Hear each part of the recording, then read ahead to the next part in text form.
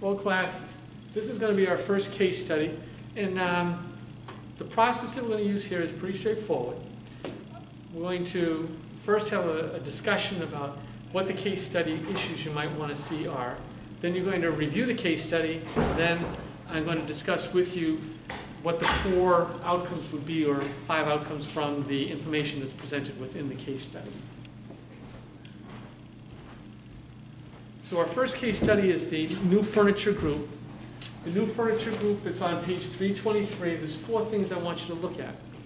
The first thing is, and these are basic questions as you go through any MBA program and any MBA case you should be asking yourself. The first one is, within the case study, within the company, what worked? The second one is, what is a mistake that the company is either making currently or going forward? Third, what changes would you make in the company going forward based on the information that you have? And then finally, what would you suggest the company not do? So you've got 4 basic questions you're always going to ask yourself when you approach a case study. What worked, what didn't work, what should you do, and what shouldn't you do? Each one of those are very, very important, and the failure to really answer any one of them is compromises your ability as a good presenter and as an MBA going forward, okay? So I'm going to take a break now. I'm just going to stop talking. You're going to freeze this video. I'm going to read the case study, and then we're going to come back and discuss it.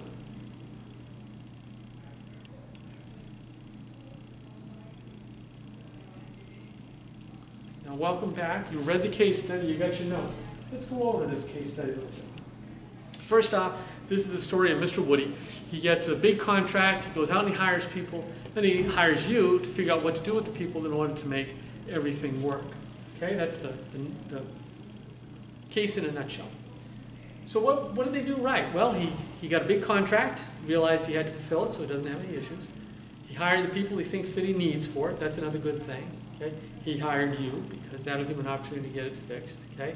And now he's sitting down with you to try to figure out what he should do. So it would appear that he's got a plan that's going right. But where is he making his mistake? He's coming to you late in the game. He's saying to you after he's done all this, okay, now I want you to organize and go forward. He did everything backwards, right? He should have found you first. He should have come to you and said, listen, this is what I've got. What are we going to do for a plan? And then you as an MBA would sit down and would say, okay, these are the people we need here. These are the people we need here. We're going to talk to some HR people about that. We're going to do training on this. We're going to have it. So when the people are hired and they come in and they start laying out the money for the salaries, they're actually making product. That's a mistake. He's got it all backwards. So do you think this is a unique or a common problem? Right? Well, let's think about that. How many companies do we know have done things only to realize later on we went in the wrong direction? We didn't think it all the way through. There are a lot of them out there.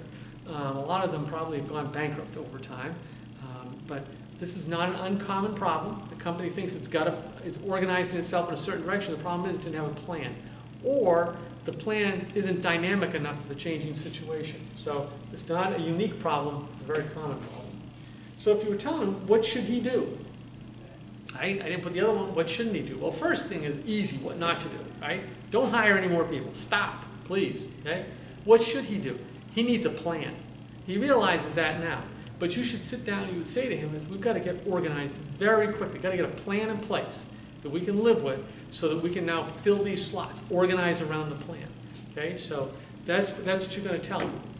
Don't do anything more. That's what not to do. You've done enough. And now over here, what are we going to do? We're going to get a plan, and then we're going to execute the plan. And then you'll see as we continue our studies, you're going to say to him, and that's a dynamic plan. We might have to change the plan in response to what's happening. But right now we're going to get a plan. That's what we would suggest that he does. Okay? The next one we're going to do is going to be the invincibility case, and that's on page 365.